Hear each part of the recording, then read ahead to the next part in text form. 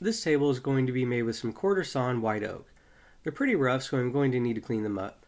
But before we get any further, if you're not already subscribed, please make sure to hit that subscribe button and like this video. Both of those would be greatly appreciated. To get these boards ready for the glue up, I'm going to need to joint each edge and then run the face of each board over the jointer as well to give me a flat reference surface. This will allow me to run them through the planer and have even boards all throughout. If you're hesitant to get a jointer or planer, I would really recommend just jumping in and doing it. It opens you up to a whole new world of woodworking projects you can do. You will find that you get a lot of use out of them, and it really opens you up to purchasing a lot of varieties of wood that maybe aren't as clean or need a lot more prep work done for them before you can use them. But you'll find you'll actually save a lot of money in the long run not having to buy surfaced on 4 sides boards, and it also allows you to do a lot more projects when you can plane and size a board down to a specific size. So after running them through the jointer and getting one square edge and one square face, I run them through the planer to get them down to the thickness that I'm going to need. And make sure to keep the jointed side face down so that the boards are always staying nice and flat on the surface and I don't have any issues with cupping or uneven boards. And I'm just going to do this until all the boards are done, and you will notice that one of the edges is still rough, but that will be taken care of on the table saw. So after they're all cleaned up on 3 of the sides, they're looking pretty good, and then I can start running them through the table saw. I'm using this digital reader to make sure I'm right at 90 degrees, because that's very important for doing any sort of panel glue ups. So I'm just going to run each of the boards through the table saw and get that rough edge off of each one. And then, because I don't exactly trust my jointer to be exactly 90 degrees, I'm going to run the other edge through the table saw as well, so that I know both edges of these boards are exactly 90 degrees. And that's going to make my panel glue up much easier. There are ways of adjusting for not having perfectly 90 degree cuts, and some people like to just do these processes anyways, but I haven't had any issues with this process doing my panel glue ups. My accuracy certainly seems to be good enough. Before gluing and clamping, I'm just going to arrange the boards in the way that I think looks best. I'm just trying to make sure I don't have all the same size boards right next to each other, and that I have some decent variation just to make the panel look the best.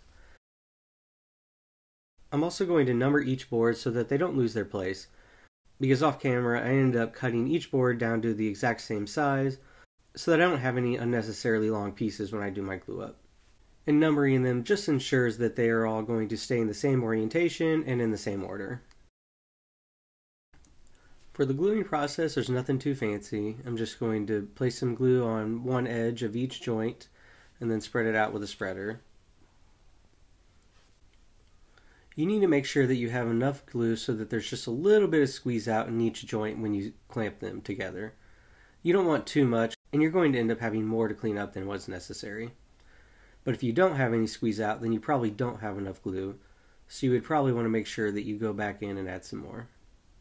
And I'm also going to use the mallet while there's some pressure on the boards to hammer them more flush with each other, just because sometimes they're not perfectly aligned with each other.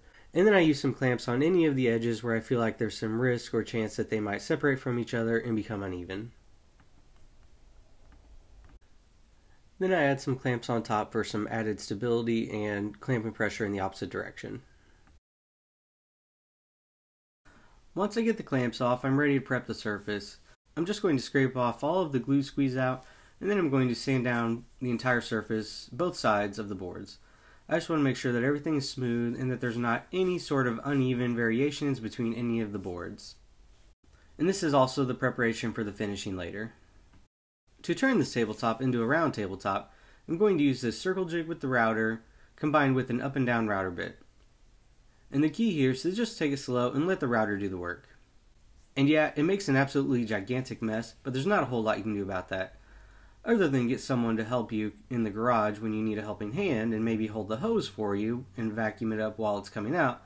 But, and I'm not going to name any names here, my usual helper made some sort of excuse about taking care of the toddler and the baby at the time I was doing this, and she wasn't able to come help me. Excuses, excuses.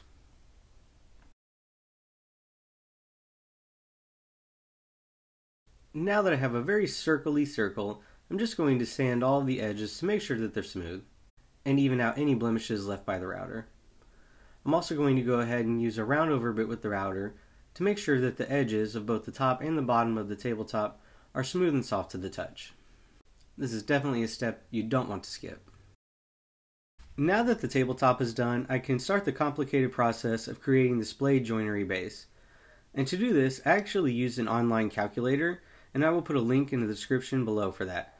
That is incredibly useful, and it does all of the math for you, and you can just input the different sizes and kind of figure out what works best for you.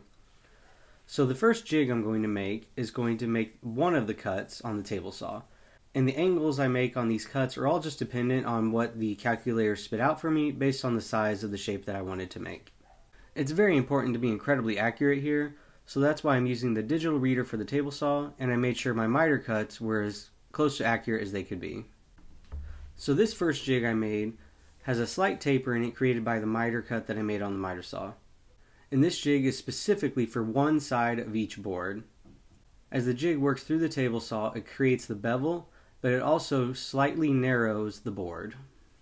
And it's really simple to just run each of the boards through it repeatedly. And now that I have each of those boards cut on one side, I can make the next jig. You just need to be careful to make sure that you're keeping the orientations correct. I need the bevel to go in the opposite direction, but I need the board to widen this time as opposed to getting more narrow as it slides through the table saw. And that's because on the first pass, I started at the top of each board, but now I'm going to be starting at the bottom of each board. So I need to make sure I'm creating that triangular shape. And then I'm going to mark the width of the bottom of the board. And this is because this is my known endpoint. This is the exact width that the calculator spit out for me as for what the bottom of each board should look like. So at this point, I'm not really concerned about the overall length. As long as one end is the exact size, I can cut it down to size later, and then each board will be the exact same width on both ends. So after I get that first pass through, I'm just going to slightly nudge the table saw fence so I can just sneak up on that mark that I made. And then once I get it exactly where I like, I can just start running the rest of the boards through the table saw using my jig. And at this point, it's pretty straightforward and it's pretty foolproof. I won't know if it was actually foolproof until I start trying to assemble them later, but at this point, ignorance is bliss. Making sure the miter saw is set to the correct bevel to ensure that the base sits flat, I'm going to cut each of the boards to length. I need to use the jig from earlier to make sure that my angles are all still correct. I can't just set each board flat against the 90-degree fence. And the jig actually has a nice built-in little stop block for me as well. Now that all the boards are cut, I'm ready for assembly. And side note here, laying down tape upside down is a lot more annoying than it needs to be. For the glue up, I'm just going to place each board right next to the other, making sure that I get that slow curved shape that I'm looking for.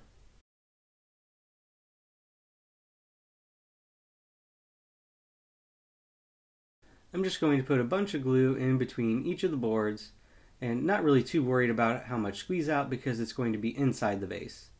And before you ask or are wondering, I did do a dry fit assembly before I did this glue up process. I'm not crazy. No matter how much care and consideration I put into this, and no matter how sure I was that everything was going to be correct, I would not risk doing a glue up on this project before doing a dry fit assembly. That's just a little too brave for me. Now to just let it dry, and I added these straps, but honestly I don't think they really did anything.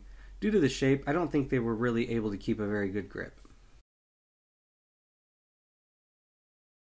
So I get the tape removed, and I'm really happy with the overall quality and look. The shape and size came out just as I envisioned, and I don't know about you, but I think those joints look pretty dang good. And now time for what is by far the worst step in this project, and that is sanding all of these corners off to give a more cylindrical look. I'm not going to spend a whole lot of time showing you this process, but I just work through the different sanding grits until I get it to where I want, and all of the corners are rounded out. It took quite a while to work through them all because this white oak is very hard, but I do have to say the results do speak for themselves and it looks quite nice. To attach my tabletop, I'm going to use these figure 8 fasteners. These are great because they allow for the natural wood movement, but they're also really easy to install. Simply use a Forstner bit to make a recess in the wood, drill a pilot hole, attach a screw, and you're done. So I'm going to end up doing this process 4 times for my tabletop. And after drawing a circle in the center of the underside of the tabletop, I'm going to go ahead and mark out where each of these 4 holes will be for attaching the top to the base. Then it's just a matter of drilling the holes using my tape so I don't punch through the top of the table. I'm going to sand off those pencil marks, and then go ahead and screw these fasteners to the underside of the table. This was a little challenging due to the angle of my base, but a little patience and they go in. Now let's flip this guy over and get our first look. Looking very nice. And you'll probably notice it's not very tall, and that's because this is going to end up being a children's table. Before I can apply my finish, I'm going to make sure that I get everything as clean as possible and remove as much dust as possible. So I'm just going to use some mineral spirits and wipe everything down. And it should be noted that I made sure to saturate the surfaces with water before doing this, just so that I could pop the grain, because the mineral spirits would have popped the grain as well if I didn't do that already. For my finish here, I'm fulfilling my contractual obligations as a woodworker on YouTube, and I'm applying some Rubio Monocoat. One of the reasons I'm going with this finish is, for one, it's easy to apply, so it works great when there's vertical surfaces, but also it's going to leave a very natural look. I'm going with the natural finish color as opposed to the pure because I don't want it to really change the color at all. And the natural has some lightening pigments in it that will prevent any sort of yellowing of the wood. So I'm just going to follow the processes for application laid out on the can. So for this, I'm just going to spread the finish out over the entire surface, and then I'm going to get a white polishing pad to really scrub it into all of the pores so that the finish can really bond and adhere to the wood fibers. I let that sit for about 5 to 10 minutes, and then wipe off all of the excess until nothing comes off. And you want to make sure that you get a clean cloth as needed so you're not just continuously spreading the finish everywhere. The last time you wipe the finish off should basically have nothing left on the cloth. And at that point, you're done. You can just let it cure. Well, here's the finished product. The next step is going to be making some chairs for this table, but that's a problem for future me. If you've made it this far, thanks for that. That's awesome. I would really love for you to hit that subscribe button and like this video. Those things really help me out. Thanks for watching, and I truly hope you enjoyed this video. I'll see you next time. Until then, happy building.